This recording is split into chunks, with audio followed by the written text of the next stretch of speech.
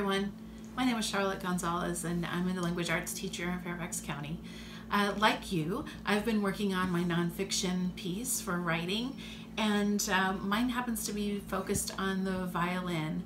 I'm noticing though that as I'm writing, there are some times when I think I might need to elaborate more on what I'm saying so that I can teach my reader a little bit more information.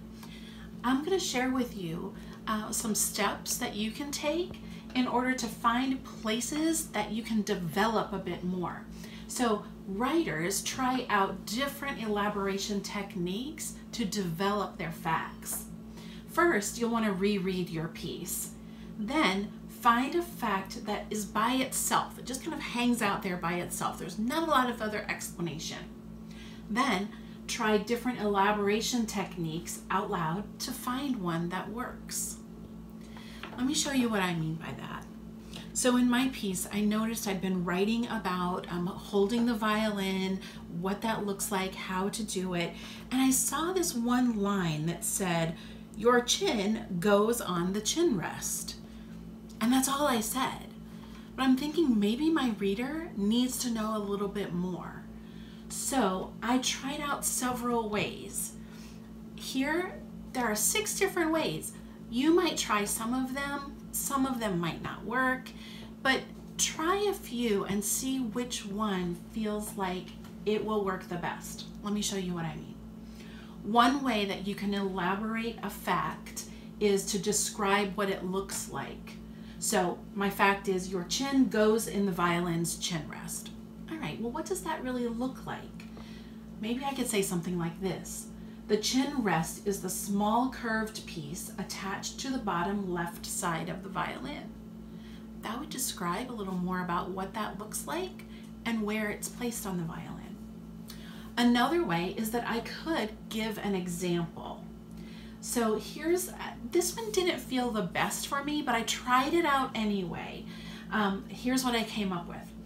Chin rests come in different shapes, so find one that fits you best.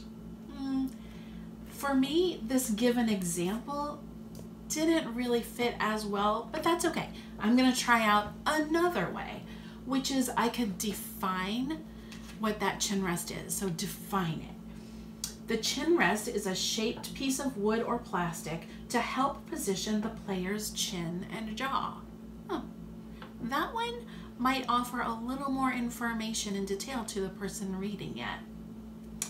Number 4, I could say what the thing is not. So I could go about saying the chin rest is not a part that produces sound. That could be helpful information too.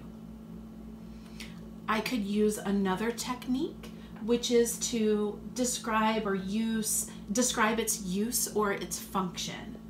So I could say it's something like this. The chin rest provides comfort and helps the violinist hold the instrument up while playing.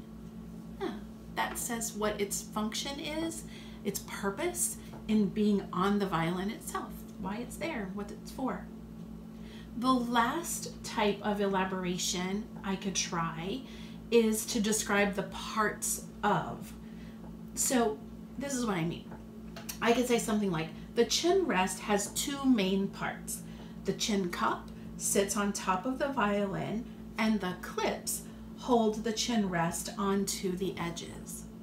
So it really depends on what I choose related to what I want my reader to understand.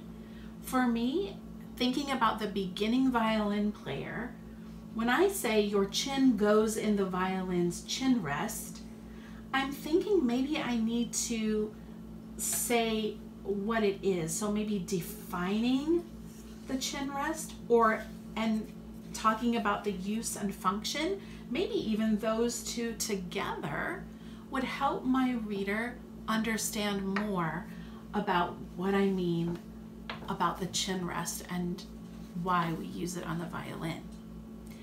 So for you, reread your piece. Find that fact that kind of stands alone, and then maybe try out some different elaboration techniques. Say them out loud. think about which one is going to fit your purpose and your reader the best.